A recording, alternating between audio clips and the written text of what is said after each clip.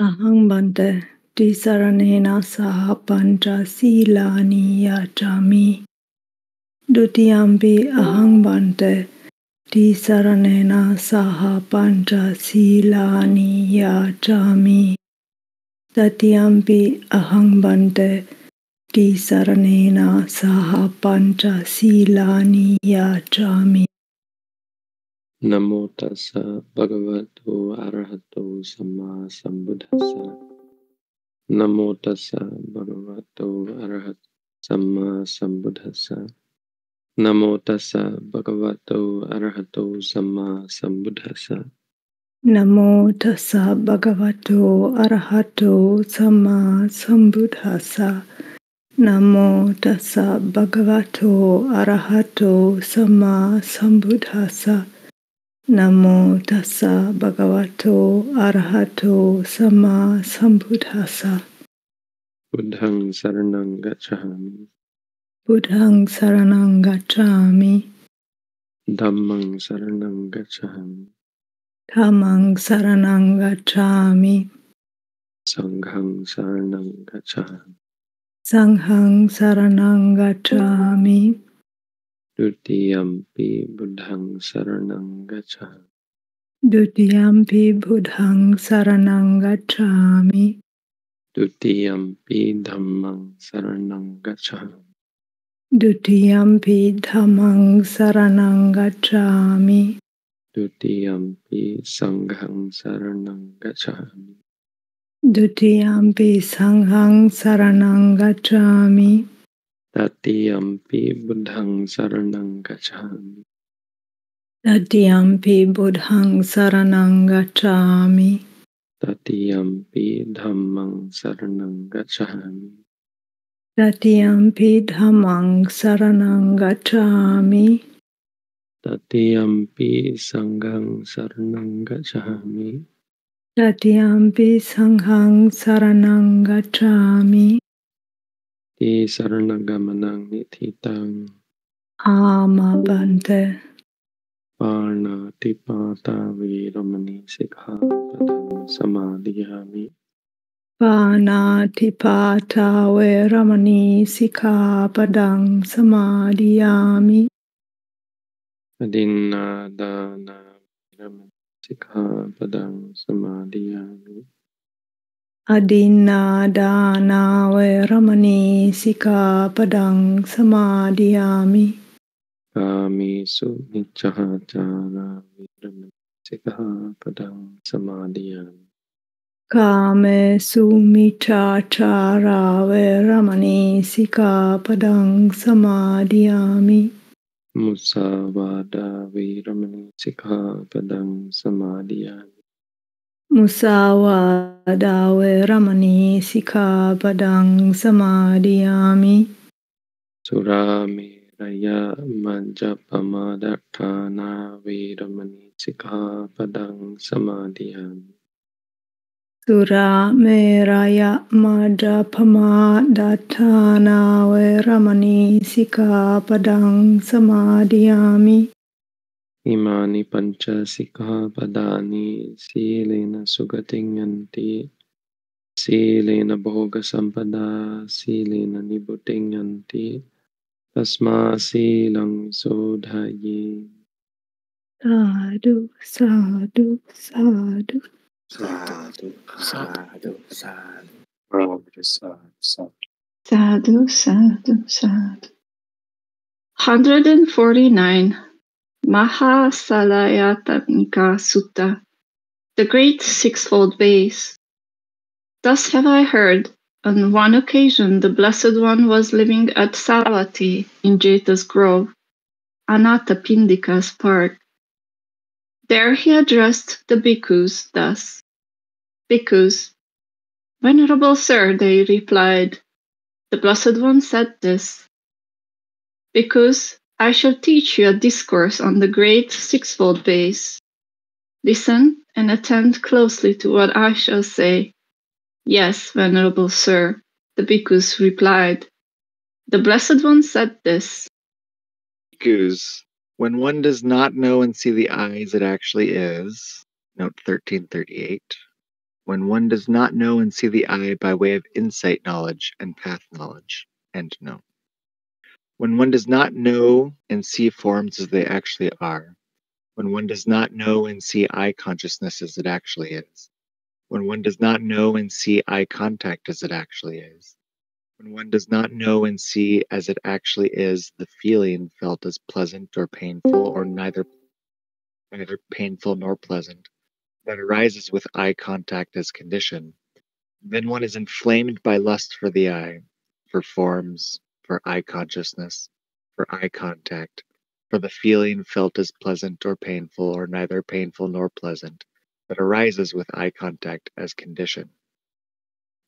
When one abides inflamed by lust, fettered, infatuated, contemplating gratification, then the 5 aggregates affected by clinging are built up for oneself in the future.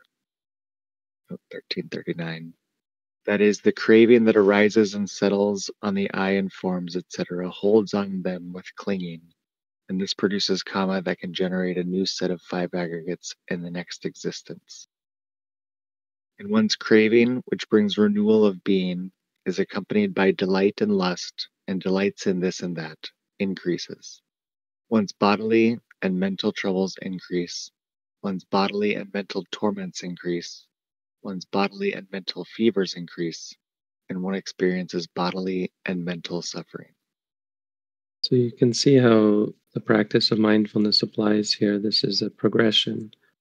There is the I, and because of the I, there's forms, or there is the seeing of forms. And with the contact between the I and forms and the mind, then there arises the feeling. And because of the feeling, there arises the craving. But all of this can be taken as an object of mindful contemplation. So always remember, these suttas are not about theory. They're a reminder for us and how to direct our practice. So it's a way of looking at mindful practice. You can take any of these and break up the chain. And this is what is meant by knowing and seeing as they actually are. It's obviously through the practice of mindfulness.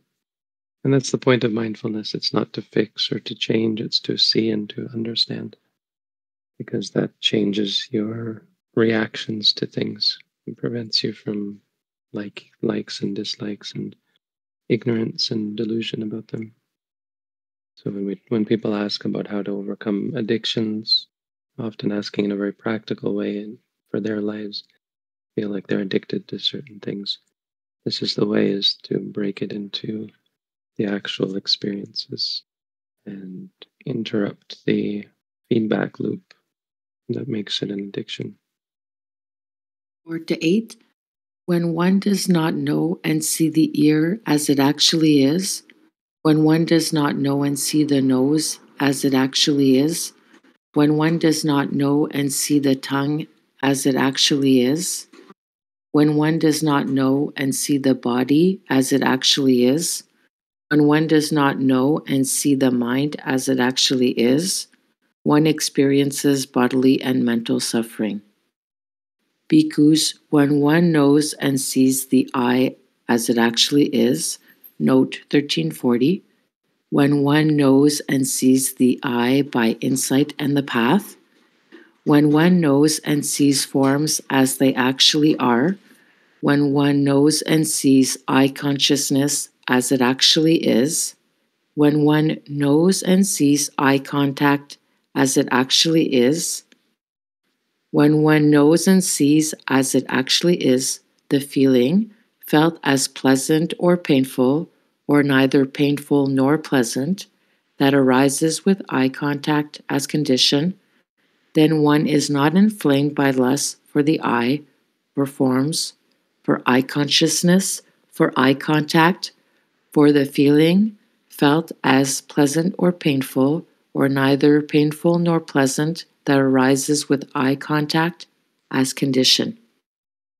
When one abides uninflamed by lust, unfettered, uninfatuated, contemplating danger, then the 5 aggregates affected by clinging are diminished for oneself in the future, and one's craving, which brings renewal of being, is accompanied by delight and lust, and delights in this or that, is abandoned. One's bodily and mental troubles are abandoned, one's bodily and mental torments are abandoned, one's bodily and mental fevers are abandoned, and one experiences bodily and mental pleasure. The view of a person such as this is right view. His intention is right intention. His effort is right effort. His mindfulness is right mindfulness. His concentration is right concentration. But his bodily action, his verbal action, and his livelihood have already been well purified earlier. Note 1341 says, the 8 factors of the path mentioned here seem to pertain to the preliminary or mundane portion of the path. MT identifies them with the factors possessed by a person at the highest level of insight development, immediately prior to the emergence of the supramundane path. In this stage only, the former 5 path factors are actively operative. The 3 factors of the morality group have been purified prior to the undertaking of insight meditation. But when the supramundane path arises, all 8 factors occur simultaneously, the 3 factors of the morality group exercising the function of eradicating the defilements responsible for moral transgression in speech, action, and livelihood. Continued, thus, this Noble Eightfold Path comes to fulfillment in him by development. When he develops the Noble Eightfold Path, the 4 foundations of mindfulness also come to fulfillment in him by development. The 4 right kinds of striving also come to fulfillment in him by development. The 4 bases for spiritual power also come to fulfillment in him by development. The 5 faculties also come to fulfillment in him by development. The 5 powers also come to fulfillment in him by development. The 7 enlightenment factors also come to fulfillment in him by development. These 2 things, serenity and insight, occur in him, yoked evenly together. Note 13.2 says, MA says that this refers to the simultaneous arising of serenity and insight in the supramundane path. The former is present under the heading of right concentration, the latter under the heading of right view. He fully understands by direct knowledge those things that should be fully understood by direct knowledge. He abandons by direct knowledge those things that should be abandoned by direct knowledge. He develops by direct knowledge those things that should be developed by direct knowledge. He realizes by direct knowledge those things that should be realized by direct knowledge.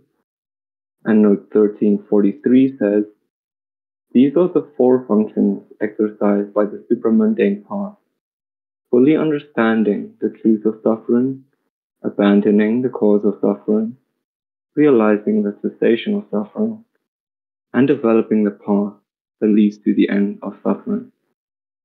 And what things should be fully understood by direct knowledge? The answer to that is the 5 aggregates affected by clinging, that is, the material form aggregate affected by clinging, the feeling aggregate affected by clinging, the perception aggregate affected by clinging, the formations aggregate affected by clinging, the consciousness aggregate affected by clinging. These are the things that should be fully understood by direct knowledge. And what things should be abandoned by direct knowledge? Ignorance and craving for being. These are the things that should be abandoned by direct knowledge. And what things should be developed by direct knowledge? Serenity and insight. Note 1344. Here, serenity and insight represent the entire Noble Eightfold Path. These are the things that should be developed by direct knowledge. And what things should be realized by direct knowledge? True knowledge and deliverance. Note 1345. MA identifies true knowledge with the knowledge of the path of arahantship, deliverance with the fruit of arahantship. Here these take the place usually reserved for nibbana, the true cessation of suffering. These are the things that should be realized by direct knowledge. When one knows and sees the ear as it actually is, these are the things that should be realized by the direct knowledge. Note 1346. This passage and each of the following passages repeat the entire text 9 to 11, the only change being in the sense faculty and object. When one knows and sees the nose as it actually is, these are the things that should be realized by direct knowledge. When one knows and sees the tongue as it actually is, these are the things that should be realized by direct knowledge. When one knows and sees the body as it actually is, these are the things that should be realized by direct knowledge. When one knows and sees the mind as it actually is, these are the things that should be realized by direct knowledge. That is what the Blessed One said. The bhikkhus were satisfied and delighted in the Blessed One's words. Sadhu. Sadhu. Sadhu. Sadhu. Sadhu. Sadhu. Sadhu. Sadhu. Sadhu, sadhu. Is there an advice of how not engaging with other people, or to be more recluse, or is there in the texts such an advice for us? Advice to stay by yourself. Yeah, there's lots of that. Not only from the point of view of a relationship, but of the how much to interact with other people. Well, you can't put a rule on such things. You have to have mindfulness in the situation. There's nobody who's going to walk you through your life and tell you what to do at every turn. There's only ways of learning how to do it yourself. Yeah, that's true. Thank you. A couple of interesting things about how this sutta adapts the Four Noble Truths. First of all, there's the reminder that the 5 aggregates are the truth of suffering. The first noble truth is really just a enumeration of experience, or a pointing out how experience is not worth clinging to, is impermanent, suffering is impermanent and uncontrollable and unsatisfying. It's the things that we cling to. But the second noble truth here, the second noble truth is always described as craving. But here he reminds us that the importance of ignorance. So ignorance is also considered to be the cause of suffering, which, I mean, it's not unsurprising. It's just, it's often missed because we've read that the cause of suffering is tanha, right?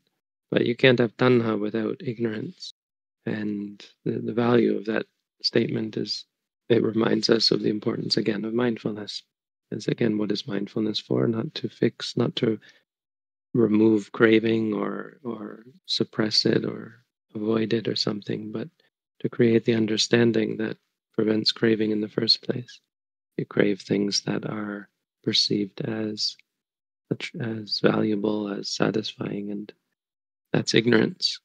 So the only reason for the craving is ignorance.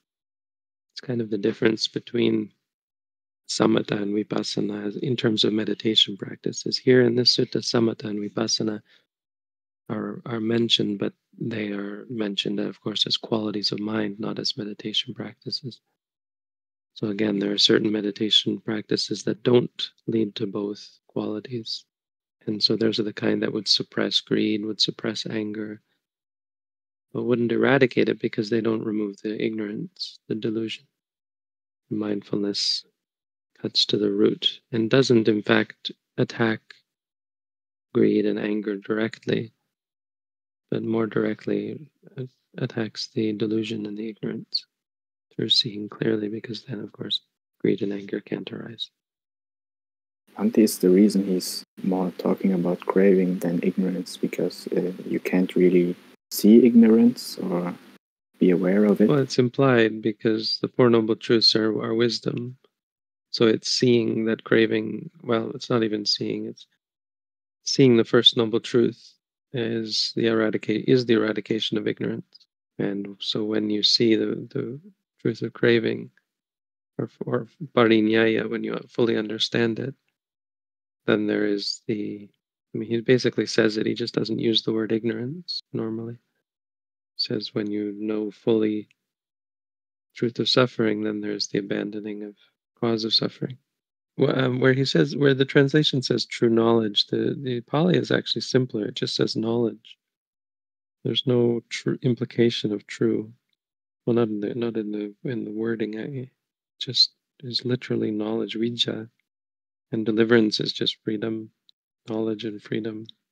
So he's okay to translate it this way, I guess, because that's what it implies. It's not any knowledge. It's the best kind of and the most important kind of knowledge. But just so you don't wonder, I guess true does have some connotations that it shouldn't be there. True is probably not the best adjective. In fact, I would just translate it as knowledge and freedom, but just a note that that's actually what it says. Also, direct knowledge, I'm not sure. It's okay. I mean, it's not a bad translation, but I'm not sure if the implication is something a bit different because it's abhinna.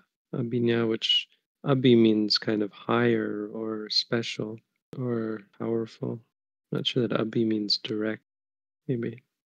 I mean, it's a good phrase. Direct knowledge as opposed to intellectual, theoretical knowledge. Is it the knowledge that one gains by the direct experience? The knowledge gained by following the path. One English translation says Vishishta Jnana, excellent jnana. Yeah, it's not really translatable as direct, I don't think. It's a good phrase again, but maybe worth remembering or knowing that the actual Pali says abhinna, which is a bit unique. I mean, abhinna is often used to refer to the six abhinna, right?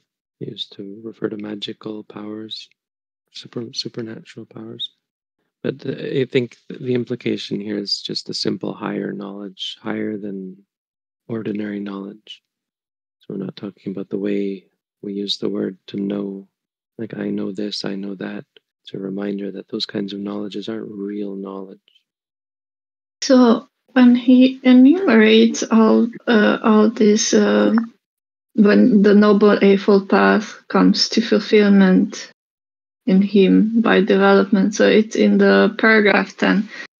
He mentions the 4 bases for spiritual power also come to fulfillment in him. Is this the iddhipadhas? Are these the iddhipadhas?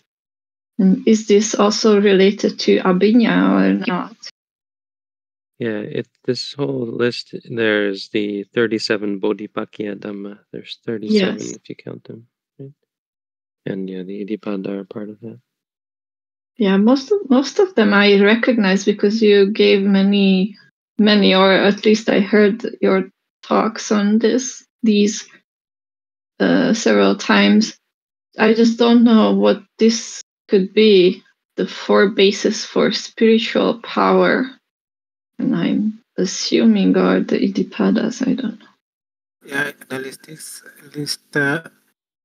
shown here is Satara Sammakpadana, and then Satara Iddhipada, Panchendriya. Oh, Satra is the 4? Yeah. He's speaking Sinhala, I think. Sorry. Chatura. Basically, what is the Pali? Satipatthana, the Samapadana, the Iddhipada, the Indriya, the Bala, and the Bojjhanga. So how many? Let's count them.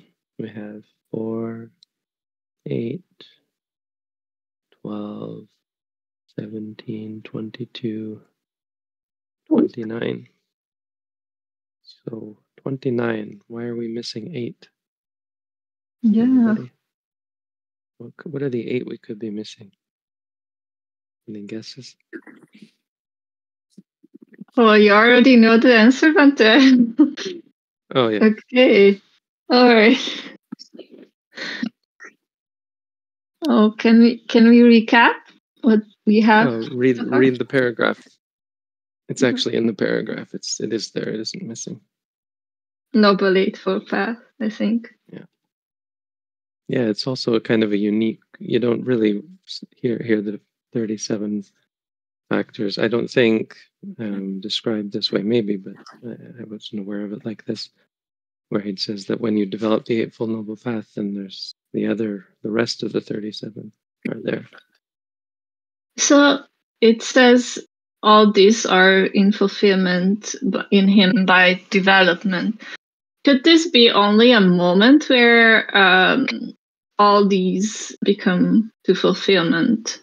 Is this just the moment? I mean, it's like kind of like saying that when a race car passes the finish line, all the wheels and the doors and the engine and everything also crosses the finish line at the same time. I mean, it's a weak analogy, but it's important to understand it. It is kind of like that in the sense that these are not separate things. It's more like all of these things are things to be taught as taking part in the activity. Just like when a mechanic goes to school, they have to learn about all the parts. But the activity is just driving the car, and all the parts, they work together. And in fact, like the Eightfold Noble Path contains, of course, all of the rest of the parts. And you could make a diagram showing, connecting each of the pieces with each other. It'd be quite complicated, right? Like if you take the 5 faculties, for example, you've got sati, or so you've got saddha, you've got virya, you've got sati, samadhi, and panya. So where does virya fit in? Saddha is actually the only one that's not directly in the Eightfold Noble Path. It's interesting. I have this ongoing argument with some Sri Lankan Buddhists in America who, and it's funny how ongoing it is. Every time I see them, they hint at it, because I denied the importance of saddha, and it's very suspicious to do so because it sounds very Western. Oh, this is just Western people who don't understand Buddhism saying that saddha is not so important. But I didn't really say that it's not so important, just that it's not necessary to have saddha before you practice meditation. And in fact, the best kind of saddha should come from meditation. But they were saying that before you even practice, you need to have saddha. I mean, yes, okay, you need to have enough saddha to actually undertake the practice in any meaningful way, but it's not really saddha. You need to be willing to try it, in fact. I mean, iddhipadhas, you have to come and see that. Anyway, but I think it's it's wrong view, and it's dangerous to say that it can lead to making excuses. Oh no, I'm not going to practice meditation right now because I'm going to work on my saddha first, something like that. But in fact, saddha is not. I point this out because it's not all that central. Like, find me a place where it is described as central. It's not really. I can't think of any examples where the Buddha puts it front and center. It can lead to blind faith. But as far as meditation goes, saddha, like the opposite of the fifth hindrance. So as long as the fifth hindrance.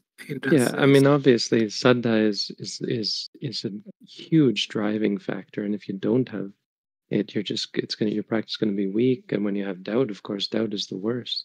It's the worst of the 5 hindrances. So, absolutely. But it's more of like something that develops. It's not something you need in advance. And to emphasize it is, I think, just unhelpful. Because suppose you're doubting, right? And then someone tells you, oh, you need saddha. Then you feel like, oh, no, I can't do this because I have doubt. But look at the Kalama Sutta, right? It's really what the Kalama Sutta should be used for, should be referred to for. You don't worry about it. Doubt is reasonable. The Buddha said, of course you're doubting. You're doubting about different people saying different things. So try and learn for yourself. Because when you know for yourself, then you won't have any doubt. After you know for yourself, or as you learn for yourself, you're confidence will improve. Don't worry about the fact that you're doubting. It doesn't mean that what you're doing is wrong. It doesn't mean that you're wrong. It just means you have to look harder and get rid of that doubt. I think the idea was that study, they were emphasizing especially study, it was important that you do a lot of study because study will give you confidence. I mean, I think it will, because if you read the Buddha's teaching, it's quite powerful and quite impressive and vast and deep and so on. I think that's what they felt. It's a personal thing for them, like these scholars study and then they really appreciate the Buddha's teaching, and and it's maybe a little bit of ego because they have a deeper knowledge than most people. So they look at these people who don't really have much faith in Buddhism, but they say, it's because you haven't studied like I've studied. So they have overconfidence. They're very, very confident because look at me, I know much more than you, that kind of thing. But it's funny because a couple of them visited me recently and they mentioned it as well. Like pretending that we hadn't had this long conversation. Confidence is important, right? Something like that. I can't remember. I was like, you bringing this up again? Don't think I've forgotten we had this conversation many times. It's not that it's not important. It's just not front and center, and it's not something you have to overemphasize. But it is worth remarking that it's not in the Eightfold Noble Path directly. You can't make a correlation. But what I was getting at is that you can with most of these, like the 4 iddhipadhas is just right effort, right? Sorry, the 4 samappadhana is right effort. Yeah. With the iddhipada, a little harder. They don't all fit, I guess. Right, Another reason they like to put it at first is because we always start by taking the refuge. So that is basically saddha. We take refuge in the triple gem and then we proceed to whatever the rest. Yeah, but that's what we do. I mean, look at how it works in the suttas. It's not really like that. People take refuge after they gain confidence. And how did they gain confidence? Through listening. And that might be why they think you have to study. Because if you study, then you'll gain confidence. But it's also through practice. You can't really take that away from the sutta, take that from the stories, because these are exceptional people.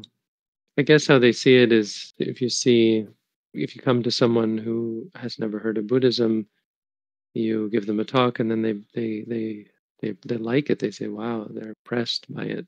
And that leads to confidence, which leads them to practice. So it's not wrong to say that you need confidence.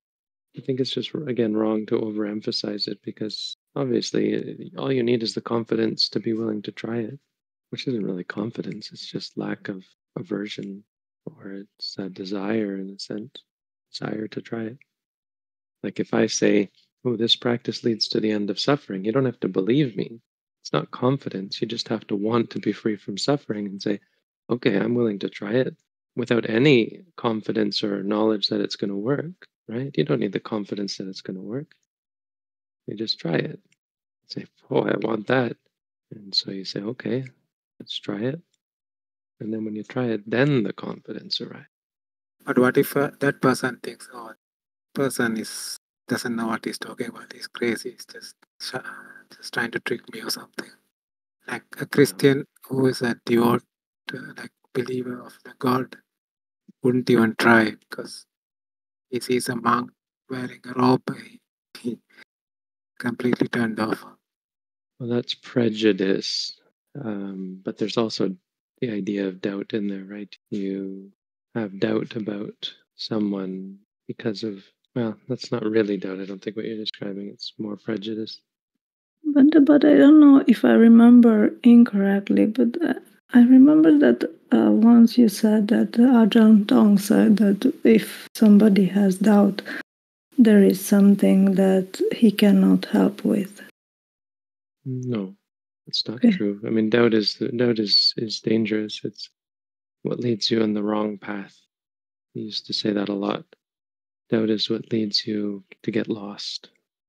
หลงทางเดินทางไกล Bante, Luis asks in the chat, I wanted to ask what Bante thought cakkhusamphassapaccayā eye contact meant in the sutta? Paccayā is not. Paccayā is a separate word. Paccayā means dependent on. But Yeah. cakkhusamphassa is the contact with the mind and the eye. It's just a description of the trigger of experience. Like, why does experience happen? You describe that by saying, well, there's contact between the eye and the light and the mind. So without light, there is no seeing. Without the eye, there is no seeing. And without the mind, there is no seeing. But light is a bit deceptive because you can have a mental vision. With your eyes closed, you can have the experience of seeing in the mind. Now, that is still seeing. But the description is that there is the receiving of the image, there's the image, and then there's the mind that is aware of it. But there is no eye consciousness present there, Bhante. That's just mind object, right? So there is no. It's not necessary to have an outside form. Yeah, that's right. Yeah, no, sorry, that was wrong. The cakkhusamphassa is specifically referring to the physical eye. Yeah. Yes. But it's still it's funny. I think scientists would still say that the experience doesn't take place at the eye. Actually, it takes place in the brain. I'm not sure what Buddhism says about that, but if they study the brain, they can see that it's the same sort of thing happening. I don't think it's contradictory. It's obviously, it's more complicated. The mental imagery is simple, whereas the physical imagery requires the eye first. It still requires the eye. Yes. Why is there the paccayā? I was also confused about that. Where did you see this board, Luis? Well, maybe in the passage talking about feeling that arises dependent on contact. Oh, dependent on. Yeah, that makes sense. Okay. Vedaitang sukangva dukkangva adukkama sukangva. Pleasant, painful, or neither pleasant nor painful feelings that arise dependent on contact with the eye. I just was, I wanted to know why the final number is 37 regarding the factors, because there is virya, sati, samadhi that doubles up in the 7 factor of enlightenment and the noble eightfold path. So I was asking myself if those is to be regarded in a different way or they are the same. They're the same. So again, this is, I mean, it's actually more, it has to be, you have to understand that these are not separate entities. Like, we're not actually 37 different things. It's just, this is knowledge. These are ways of talking about specific topics. Like, if you were to give a lecture on effort, you could talk about the Mahapadana is a way of describing effort. There are other ways of describing effort as well. The same goes with each quality. Just, I mean, the Abhidhamma is very valuable, appreciated for that, because it talks about the actual realities, and it doesn't have duplicates in the same way. The suttas are much more pedagogical. They're for teaching purposes. They're not meant to be technical references. So let's say that every factor have his own qualities, but then in the reality they arise and cease altogether, or well, not altogether, well, but it's not even just altogether. It's more than that. It's that they are talking about the same things. All this is the Buddha bringing together different sets of things that he talked about, but there's a lot of overlap among those sets. It's pointing out that all these things that I've taught as being good, all of them arise at this time. You accomplish all of these things at once. Ajahn Tong gave a talk that was, he wrote it out, I think, and recorded this talk that became fairly standard, where he went through the 37 Bodhipakkhya Dhamma and described how they arise every time you say to yourself, stepping right, stepping left, or when you watch the stomach rising and falling. He described how they arise at that moment. I think that was my follow-up question as well about these lists. That like it becomes fulfilled in a moment, right? But then, for example, if you're not an arahant, it will fall back again, right? And it will also become fulfilled again in some moments, and then fall back again. That's how I think it the is. use of pointing it out is that it's again, everything arises. All good things come. It's a way of providing reassurance and confidence that you're not missing anything. In a sense, reminding us how simple it is that you don't have to go around developing one or another quality. A lot of people, when they first learn about the Eightfold Noble Path, to some extent it can be, especially with the 3 parts, take it as parts, right? You can practice one thing at a time, but it's missing the point to take that as an actual standard Buddhist practice. That standard Buddhist practice involves the cultivation of all 8 parts simultaneously through simple practices of mindfulness. At the Noble Eightfold Path, we can cultivate it as the preliminary path, like avoiding, like, for example, some ajiva, avoiding wrong livelihood and all. Yeah, for sure. Especially with those 3. But nonetheless, it's all accomplished and accomplished better in the practice of mindfulness. Like when you're walking back and forth, you have right livelihood, right action, right speech. When you're sitting still and watching the stomach rising and falling, you have them all in a much better way than could be navigated in conventional life. But that's confusing, and so that's why the Buddha says here, it's quite notable that he says here, which he doesn't always say. He says that you've actually developed all 3 of the saḻa group previously, because it is kind of silly to say that when you're walking back and forth you have, for example, right livelihood, because it doesn't concern livelihood at all. But technically, the texts are pretty clear that technically you have right livelihood at that moment. And of course you have right livelihood, but technically you're kind of developing right livelihood, even though it's kind of silly to say, practically speaking, it's nothing to do with livelihood. And so the Buddha here recognizes that and says, yeah, you've developed those previously. I guess one way of explaining that is, it's not that you've developed them previously, is that by the very fact that you're doing mindful meditation, these just don't come into question. You've purified them by the very fact that you're doing them. There's no cultivation of them because they're already fulfilled. I didn't understand the thing when I was going through Samyutta Nikāya 12.2. It's mentioned that the cessation of consciousness leads to the cessation of name and form. I would love if Bhante could elaborate this thing for me. That's Paticcasamuppada. Well, that particular is referring to the non-arising of rebirth consciousness. So at the moment of death for an arahant, there is no rebirth. And as a result, there is no nama-rupa. Now, nama-rupa probably isn't best translated as name and form, but body and mind.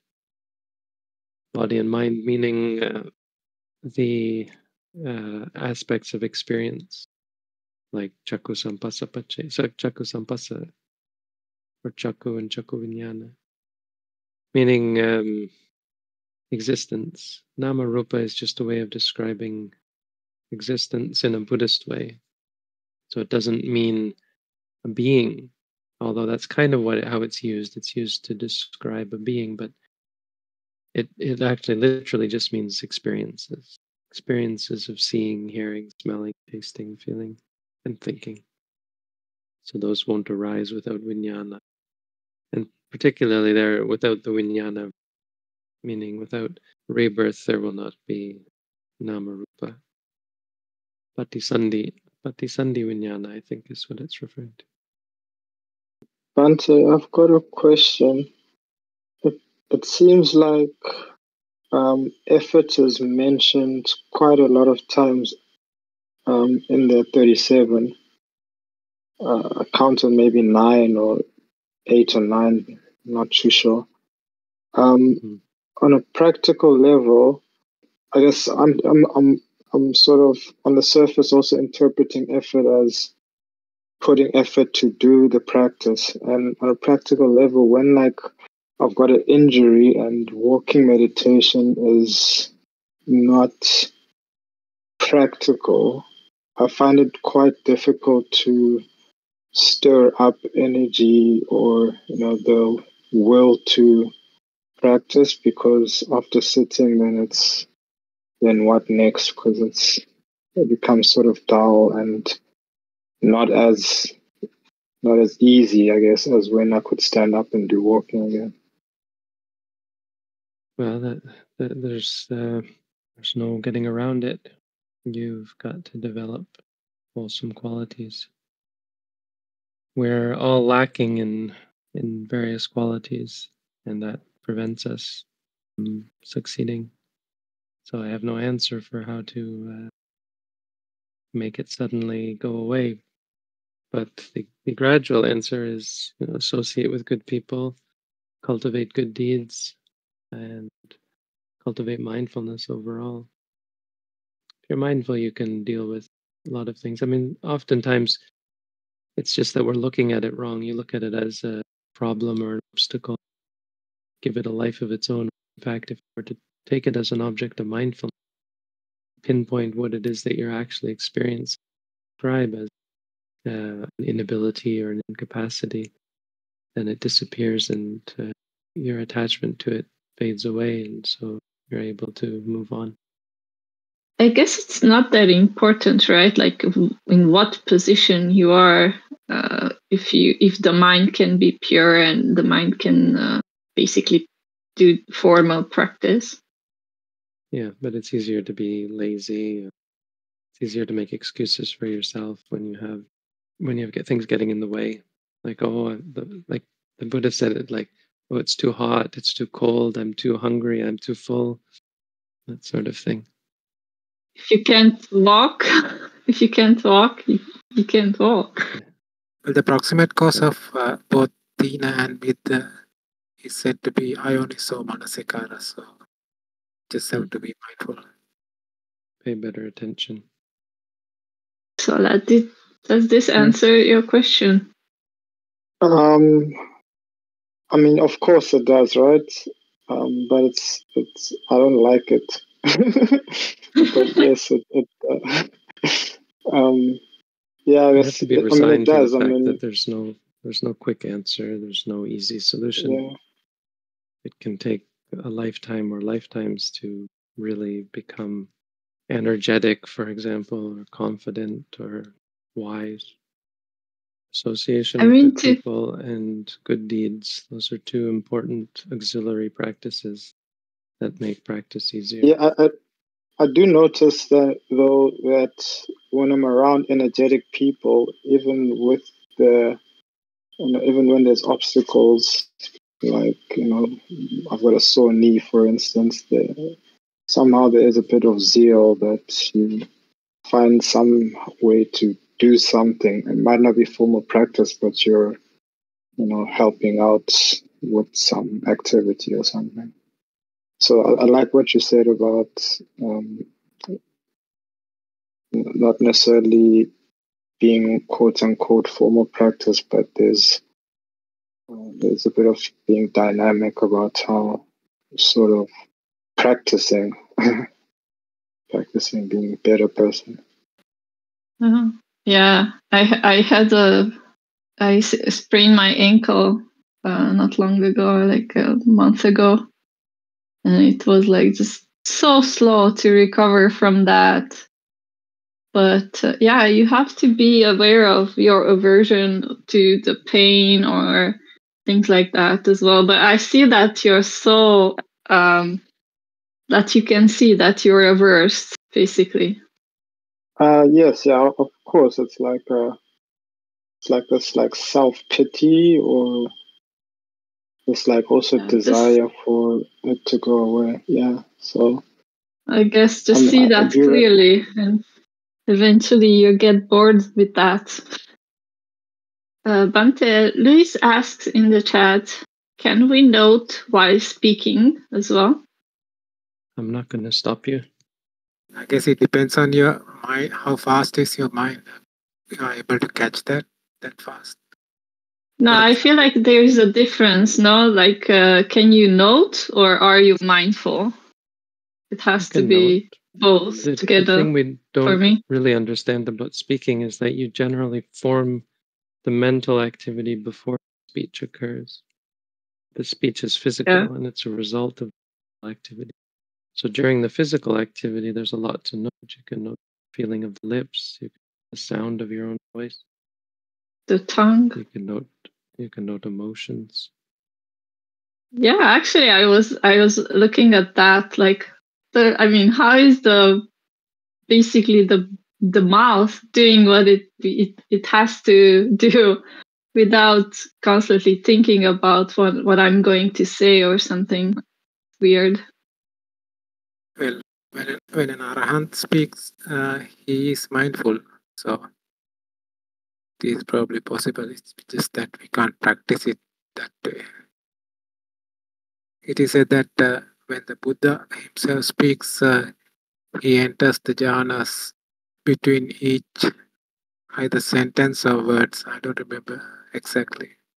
So depends on how powerful your mind is.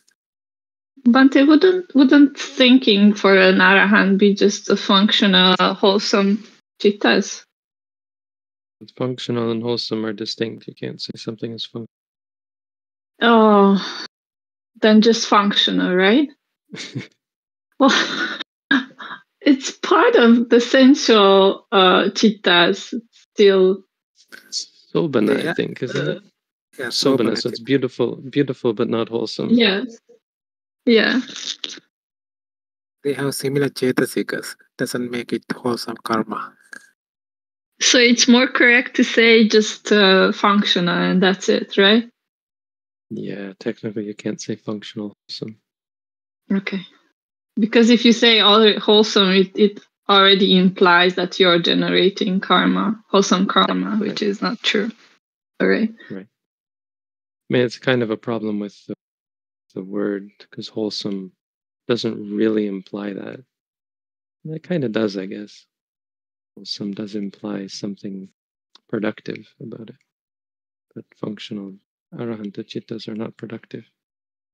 For the arahant, now, of course, arahants are highly productive for other people and for the world and also for themselves physically. Like, the funny thing is that arahants, all the things they do make their life better for themselves, right? People love them, people honor them and support them because of everything they do.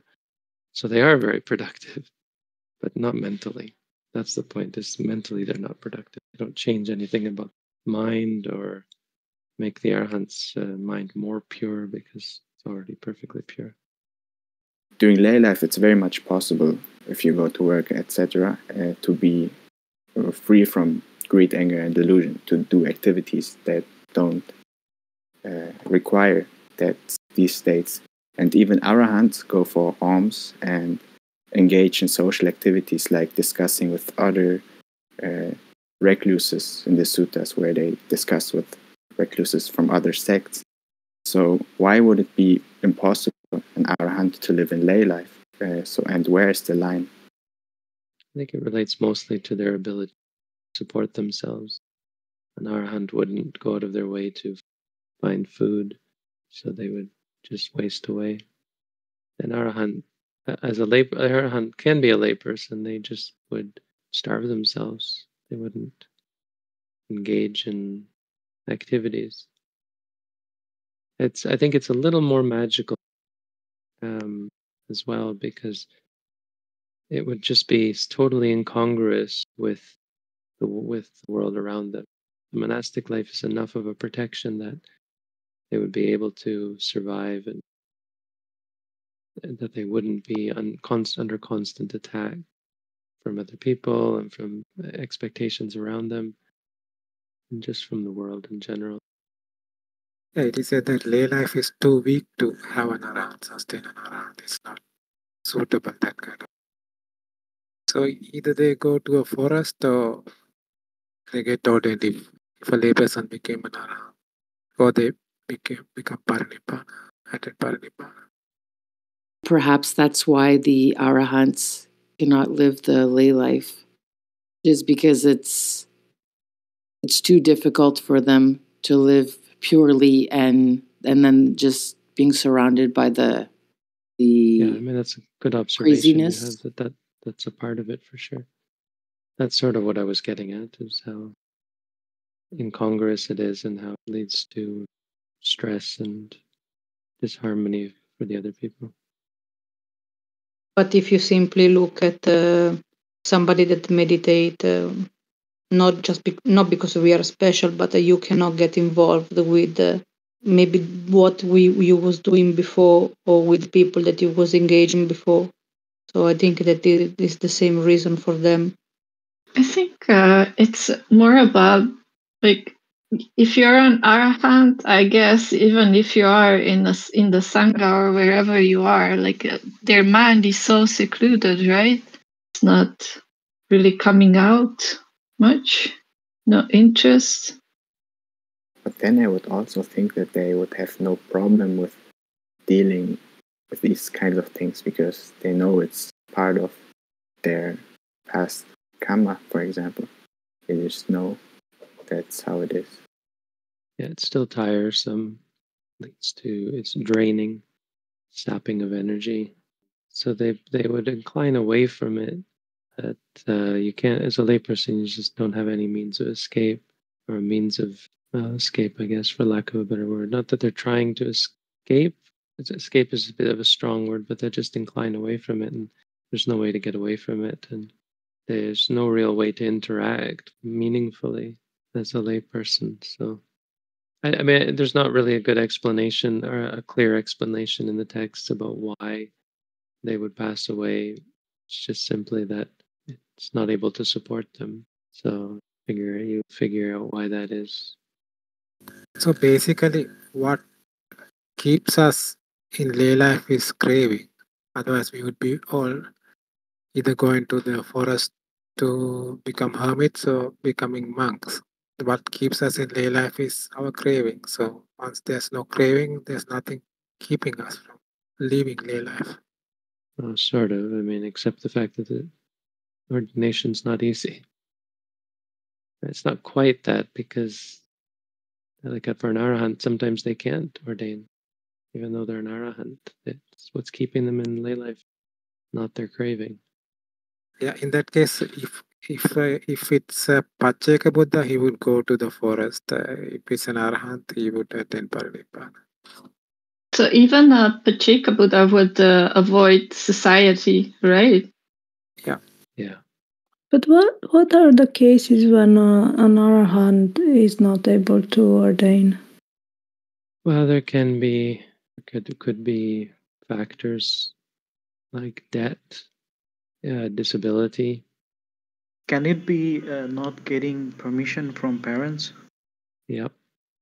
Yeah, I would be willing to go out on a limb and that the 7 days is perhaps just a simplification, and that it's just a way of saying that it's very difficult for an arahant to live as a layperson. Rather than have to examine this and think too much about exactly why it is that they die, it may not always be exactly the case. This reality is unpredictable and complicated. And the text may sometimes be a little bit oversimplifying or oversimplistic, and shouldn't always be taken exactly literally, especially when they're commentarial texts that say that. Like, there's an example of, I think it is in the suttas, where the Buddha says, for this one individual, either she ordains or she goes into parinibbana. But it's only for her. And it could be, or it would be, because the Buddha saw what happened, what the potential was for her. And so it may not be exactly the same for everyone. So it is a good example of how that is often the case, or is likely to be the case. Is it part of the path, basically, that how your practice progresses, you become more and more and more disinclined to engaging in anything with anyone? Maybe not universally. I think it's more that you become more aware of the futility of engaging much of the time. When there is reason to engage, you're fully intent on engaging, but only when there is reason and value.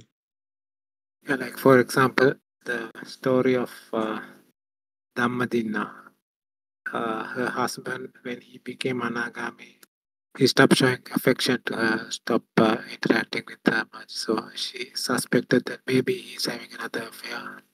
So she became very distraught. He didn't want to say anything, but she was going crazy, unable to process his change, unable to comprehend it. To recognize that somebody just became an arahant, the persons around them should maybe also be arahants. I mean, maybe being around other people, those other people won't recognize the change, what this means. Yeah. Even an arahant might not recognize it. An arahant won't recognize it about themselves or about another? About another. Oh, my question is about parinibbana. Like it seems kind of scary. Like it's like an anesthesia or something. Like when I went to a hospital and I had anesthesia, it was like I blinked and it was 2 hours later. There was like nothing in between, like no passage of time or anything. Is that something that's similar, or is that like just, I don't know, completely like different? Well, things can't be scary. You can only be scared. So when you're scared, you should not be afraid. Parinibbana is just the result. It's not something to be concerned with.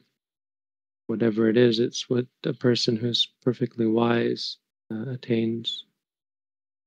So it's not something you have to worry about, because, of course, whatever comes from being perfectly wise is obviously what we want. Your inability to appreciate it now is reasonable, because you're really not perfectly wise. Well, obviously not if you have doubts about it, but rather than look at it in terms of trying to understand it, try to gain understanding, and then whatever comes will be what a wise person with understanding attains. There's no trap. You're never going to be trapped into accidentally attaining something. All you're asked in Buddhism is to gain understanding, and there can be no doubt in regards to that, because based on understanding, you yourself have the understanding. You don't have any reason to, or any potential for doubt or fear. It's worth noting, right, that whatever one imagines about parinibbana, that's just an imagination. It's not the actual real thing, which, nibbana is a reality that you can experience. So imagination, yeah, it can be scary and whatnot, but it's because it's not real. Kind of. I mean, it's also just not helpful to think about such things. The only way you could ever appreciate parinibbana is if you're an arahant. Like when a child thinks about what it would be like to run a company, I don't know, that they're not able to appreciate it. Like, or I remember when we were young, my youngest brother, someone gave him a $5 bill or something, and he rejected it. He said, no, this isn't real money. Give me a coin. I mean, it was only a few years old, I think, so he didn't quite say it like that, but he just like handed it back. He said, here's money. He just handed it back. He said, I want a dollar coin or something like that, because he just didn't understand it. So we have no capacity to appreciate parinibbana. It's not helpful to think about it or to try and wrestle with it. What you should be wrestling with it is the fear and the doubt, because those are very real things and they're very pressing and pertinent and dangerous. And it all logically leads to, or not logically, it all inevitably in one direction, but it leads to wisdom. You should never have any reason to fear or doubt, because your focus should always be on understanding. And there can never be any wrongness about understanding. The funny thing is about this is that we don't know. How can we answer your question? I mean, I wouldn't be able to answer your question, how is a parinibbana? Even from my part, it would be just speculation and imagination as well. So, Bhante, what makes doubt dangerous? Doubt is what makes you take the wrong path. Without any good knowledge, you just you make a decision. Like it's what causes people to stop practicing, to run away, to leave, to pick even a different religion. Doubt means lack of clarity, lack of any kind of knowledge about what's right and wrong. We wrestle with, people often ask questions about what decision they should make, and that's directly caused by doubt. If they didn't have doubt, they wouldn't have to ask the question. And people who are wrestling with these questions then have to make decisions, and they make decisions usually by arbitrary means or by momentary. In this moment, I have a gut feeling that I like this decision, but there's no knowledge, there's no wisdom about it. Bhante, is it dangerous to make a decision for that person who is in doubt and cannot make a decision, for example? What do you mean? Like you would decide for them? Oh, no. You shouldn't ever decide for people. That's why it's often not great to give people answers to such specific questions. Rather help them cultivate mindfulness. But would deciding for them solve their doubt? I mean, it may solve their doubt in that moment, but doesn't remove the potential for doubt. So the potential for doubt is because of their ignorance, or their inability to see things clearly. You're not helping them to see. I mean, sometimes if you give someone an answer, if they have the capacity to make the connections, then it can help lead them in the right direction. You give people an example of what's right behavior, then they know what it's like. Or right decisions, then they know what right decisions look like, and they can make the connections and say, oh yes. And it can help send them in the right direction. But that's only if they have mindfulness already. Most importantly, they have to develop mindfulness on their own. Sorry, Bhante, I think I misunderstood you. So you say you shouldn't decide at all for another person when they're, yeah. Well, mostly you shouldn't. I mean, there is room for suggestions that help guide people to know how to make decisions, because that can help them appreciate the ways in which we make right decisions. But yeah, mostly not. If you make decisions for people, you can make them complacent and reliant, dependent. You have to show people why they're unable to make the decision in the first place. Oftentimes it's just because they're not being very mindful. And often the question isn't even the most important thing. Which decision they choose isn't the most important thing. And the reason why they're asking the questions in the first place is lack of mindfulness. You ask questions, should I do this? Should I do that? Not realizing that that's not the most important question. I was wondering, like, if in life, like, you're a very indecisive person, is that because they have a very bad, like, general mindfulness or something, some other missing faculty that they should develop? I mean, it's generally lacking as an individual, but that's not a criticism. We're all lacking, right? That's why we practice. But yeah, it's certainly a sign of lacking. Certainly a sign that they need to develop more mindfulness. Indecisive is, I mean, technically not always a bad thing. An arahant might be indecisive in the sense that they don't have enough knowledge to make a decision on a topic. and so they may not decide something. But that's a good point, because what's important is not that they're able to make decisions, it's that they have lack of doubt, lack of worry, lack of uncertainty. I mean, yeah, the word uncertainty is also ambiguous, but they aren't certain. If they don't know the right answer, they just don't make the decision. They're not concerned about that. It doesn't lead to agitation or worry or stress, which is always going to be more important than making the right decision. Your quality of mind, even if you're unable to make a decision. It's okay to say, I don't know, and acknowledge that you don't know enough to make a decision. It's far more important is how that affects you, and mentally how that affects you. Whether you're worried about that or scared of making the wrong decision, all of those things are more important. Would that be related to conceit, that the person still has conceit if they can't say I don't know without being perturbed by that? For sure, yeah. Good point. It's a good problem with conceit. Prevents you from acknowledging your shortcomings. Can also prevent you from acknowledging your strengths. I mean, an enlightened being becomes more confident and more confident, right? Like a Sotapanna or a Sakadagami, they become more confident. That's Well, it is a bit different than confident. I mean, I hesitate because yes, but the confidence doesn't even seem like confidence. It's more matter of fact. Like very confident people, you can feel the attachment that they have with their confidence, the greed, the pride, the conceit.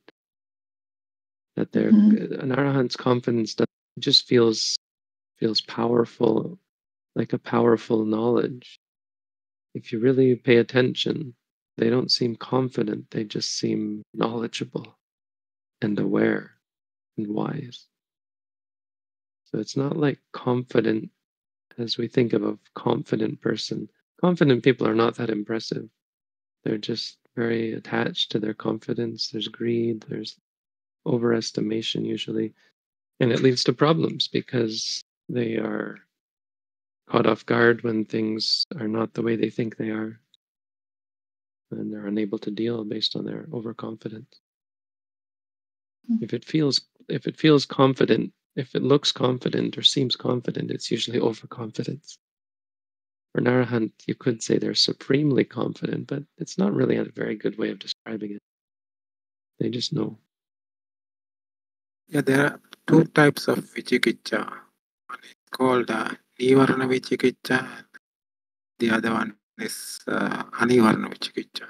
Under nivarana vicikicca, there are like 8 types of vicikicca, including doubt in the Buddha, Dhamma, Sangha, and doubt in the Sikkaya, and doubting about whether you existed in the past or things like that. So there's a list there. Anivarana vicikicca means doubting about things that you do not know, indecisive about things you do not know. I have a question about right view. In one of the suttas, the Buddha says that if we see the world with right view, then we won't, and we see arising, we won't have a notion of non-existence. And if we truly see the world with right understanding, and we understand cessation, we won't have a notion of existence. So what is the Buddha trying to make us see in the world? Like, how are we supposed to see the world based on this? Like, without existence or non-existence? I think you have to give the reference. I don't think that's a very good translation. Maybe it is, but I mean, it doesn't change what the Buddha is trying to explain, or that the Buddha teaching. He's trying to have us see that reality is arising and ceasing. When you see that, then you see impermanent suffering and non-self, and you let go. Yeah, it's a bit harder to understand in English, but existence means the idea that something is concrete, like an entity. It's related to the idea of entities, which is the idea of self, of things having self, like I have a self. Even a cup, the idea that a cup is a cup, that it exists, and those views are wrong. The cup doesn't exist. Science, we know this from modern science even. I mean, we didn't need a modern science for it, but modern science will tell you that even the atoms and the molecules don't exist per se. It's more complicated than that. It's more unstable than that. But it's also much more simpler from a Buddhist perspective, is that the cup is just not a thing that can exist. So it's that kind of existence, the existence of a self or an entity. As for non-existence, the idea that, well, the commentary actually says it differently, right? They say it's related to annihilation at the moment of death. But I think that's just a part of this, is the idea of nothing being real was very common in the Buddha's time. Maya, this is all just illusion and it doesn't actually exist. Because something is real. And so if you just say that this is all illusion and it's not, like there is nothing, or nothing is real, that's also wrong. What's right is that experience is real, moments of experience. I think it's problematic if you reuse the word like God, for example, and there are many different other words. Would it make sense to just reuse it like what the Buddha did with the word? I'm not sure which one it was. I don't think it's very useful to reuse the word God. I think it's more useful to deny it, but useful in the sense of talking to people who believe in God. It could be considered valuable. Well, there are ways, I think, I would prefer to skirt around the topic and try and find common ground without actually reaffirming the existence of God. Because you don't want to give the wrong idea and make people complacent. On the other hand, you don't want to alienate people because of their beliefs. To try and help them to let go of their beliefs. It's not easy. I mean, I would say people who have strong belief in God are going to have a real time with meditation practice. This makes them too complacent and too blind, unable and uninterested in seeing the truth. Is there an age limit up to which there is no chance for a person to start meditating or to let go of their belief, like for instance to believe in a God, or there is not such a limit? No. Okay, thank you. Age is not real. Age is just a number. And then there's the other way, but it's not exactly because of the number, it's because of the development. Children are undeveloped. So there's the doctrine that below a certain age they're unable. But you might argue that different children even develop at different rates. So couldn't really put a number on it that either, I don't think. Maybe you could. All right, that's all for me this week. Thank you all for coming. Have a good week. Sadhu. Thank you, Pante. Sadhu. Thank you. Sadhu. Sadhu, sadhu, sadhu. Sadhu, sadhu, sadhu. Thank you all.